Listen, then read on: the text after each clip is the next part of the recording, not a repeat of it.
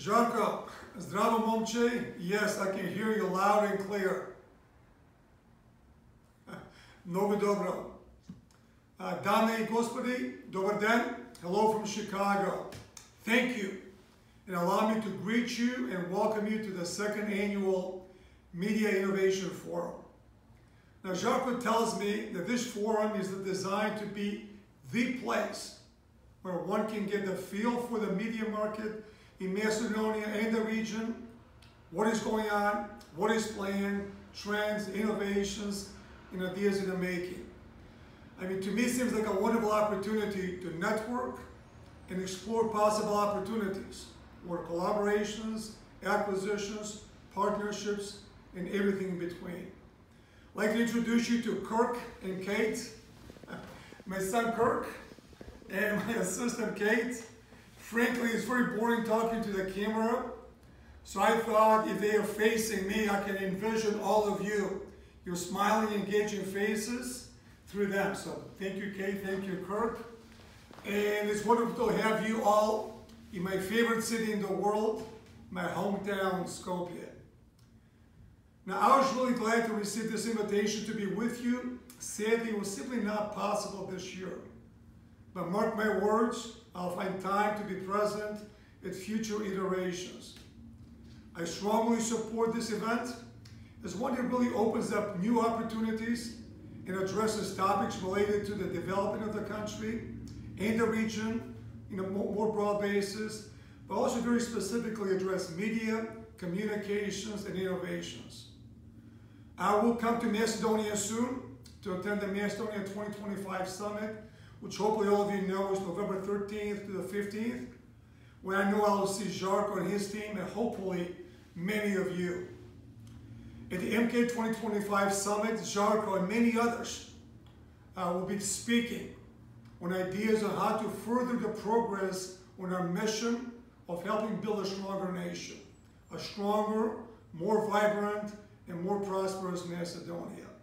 I mean, that's the mission for MK 2025. Help build a stronger nation with very intentional emphasis on, number one, accelerating economic development.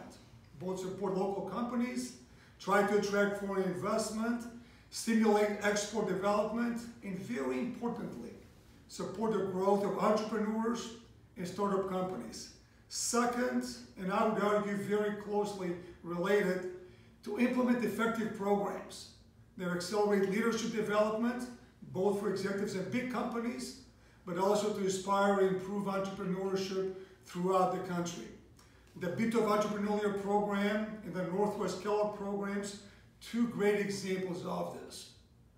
A third, and arguably this is a big stretch target, but to advocate the ideals of a transparent, democratic, and inclusive society, which is good for the citizens, good for economic development, and of course, good for the country. Now, to maintain and to help facilitate discussions, we have a country dashboard where we hope to ensure broad discussion and progress on the growth and quality of life across the country and whether we're heading in the right direction. I know our CEO, Nikica, is there with you. She can provide more context during coffee breaks and, of course, in coming days, weeks, months, and years. Now, all of this aligns with my views that a vibrant enterprise entrepreneurial culture and strong business leaders, along with well-run values-based businesses of all sizes, are a true gift to any society and so critically important in Macedonia.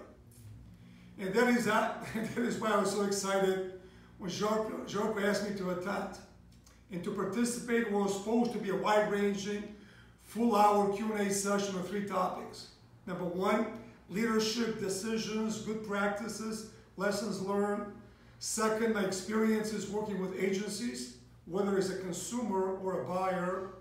And last and most important, my views on innovations in general and on the evolution of media and the communications landscape. Now, rest assured, I will spare you from watching me on screen for the next 55 minutes. But in the next 7 or 8 minutes, I'd like to make a few comments on each one of those three items, of course with a major emphasis on innovation, media, communications.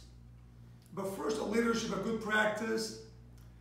For me, the most important leadership practice is the ability to conceive, articulate, and then of course, very important, to follow through on a personal mission statement. Mine is simple, to help develop values-based leaders and organizations.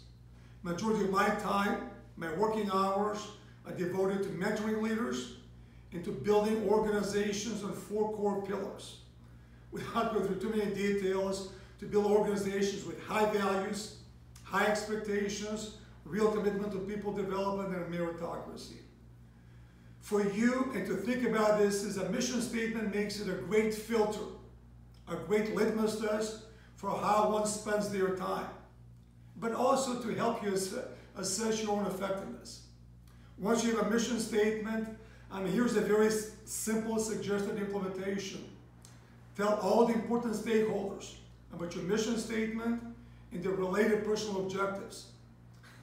Rest assured the results will speak for themselves, but also on a periodic basis. Ask the stakeholders how they think you're doing.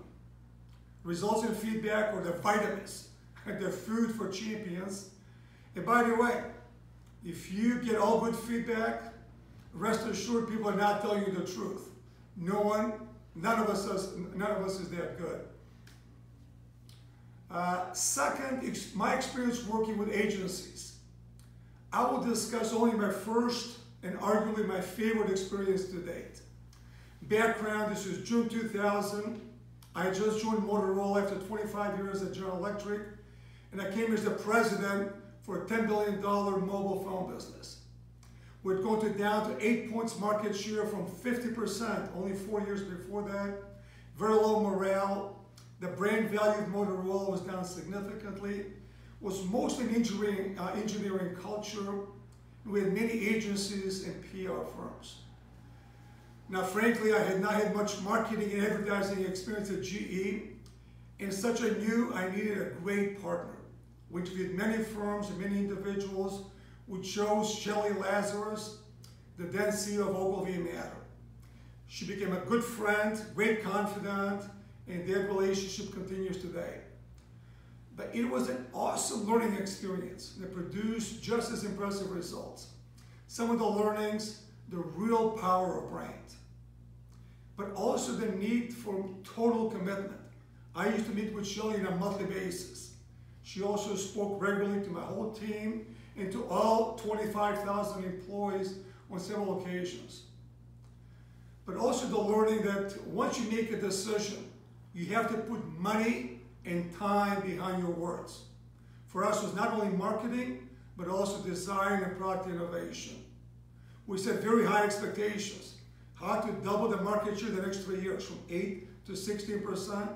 How to regain the #1 spot in US, China, and Latin America, and to move up at least 30 spots in the brand value rankings. So you can see the combination of vision, actions, but also targets. We produced a very exciting motor campaign, but even more exciting, I would argue, is the internal buying and engagement from all employees, marketing, productions, engineering, sales. The results, frankly, were well beyond expectations. When I left Motorola in January 2005, our market share had more than tripled, from 8 to 25%. Brand value was up by 30 points, and our new product and innovations were at very high levels. Let me move on to the main topic, my views on innovation in general, but also the evolution of media and the communications landscape. I'll start with a given. All of us know this. Growth is an imperative for a healthy business. It is the equivalent of oxygen, water, and sunshine for plants and flowers. Technology and innovation have been a bedrock for growth for many of you in this room. It certainly has been for me. Now, arguably, the change of pace is much higher today than ever before. Now, you can view that as a real threat, put your head in the sand, or as a real opportunity. Media, and frankly, all industries, must integrate new technologies and new innovation in their strategies and how they work. In your industries, it is a world without borders. And for small countries like Macedonia, I would argue it is a real positive, a real blessing, if you will. The consumers are, frankly, global consumers who by one click consume news and content from any part of the world. This can bring new ways of monetizing content, new sources of advertising revenues, and new possibilities to reach out to consumers directly and through new innovative methods, new market niches, and opportunities available to all, including to you, and this is your very specific chance. Yes, it requires commitment to speed, requires investments in research and in people, and a real commitment to innovation and to new business models. But how would you have it any other way? Of course, this is not easy. It's even more challenging in periods of economic difficulties. But the opportunities are significant. And I've seen so many wonderful examples of innovation and entrepreneurship in the country. I see vigor, youth, energy, passion beyond what I've seen in decades. I'm frankly amazed and inspired at progress made in the use of innovations, both in traditional, but as well as the more modern and new digital companies in Macedonia. I've seen firsthand the remarkable examples of such companies we have presented at the prior MK 2025 summits. And I know it's always a risk of mentioning names, and I apologize if I omit a number of you, because there's so many, but I'll just mention a few. My Air, an app developed by a young Macedonian expat living in Amsterdam, provides real-time air pollution data and stats, and we know how much we need that in Skopje. FX3X, the biggest animation studio in the country, appearing regularly as one of the studios working with the biggest Hollywood blockbusters. Grouper, we all know the story there, and frankly it was exciting for me to see an entrepreneur moving to the very significant post of Minister of Finance for the country. One-on-one, this is not only accolades to Žarko for no reasons, but this is a great example, the highest rated talk show in the country, in the longest, 11 years now, running TV project, not owned by TV station. And he's not even 30 yet. And there's so many other examples. Companies like InPlayer, Embed Social, Brontech, Adeva, and the list goes on and on. I also see media businesses, big and small, addressing the changing needs of the consumers in innovative ways. Designing content in a way that combines our strong cultural traditions with a new global mindset. We have a wonderful example, Time.mk. This is the country's most visited website, a news algorithm that is developed regionally as well. I can talk for a long time, including what we'll be discussing at the summit on the freedom of press, responsible journalism. But let me finish here just with a few suggestions. Number one, I urge you to rethink and reassess your capabilities and your commitment to innovation, both personally and within your company. If you don't like the answer, what will you do about it? Second, network with purpose. Look for people that can help you and people that can be your mentor. I would also suggest to you that equally valuable and possibly more valuable, be receptive to help others and to mentor others. I have found mentoring others has been just as beneficial to me as the great mentors I have had throughout my life. 3, be open to new ideas. And 4 and last, leave this forum with an updated mission statement for you and if applicable for your company. I wish I was there, but I wish you all an inspiring, informative, and successful media innovation forum. Hope to see you soon. Много поздрав на сите. До гледање.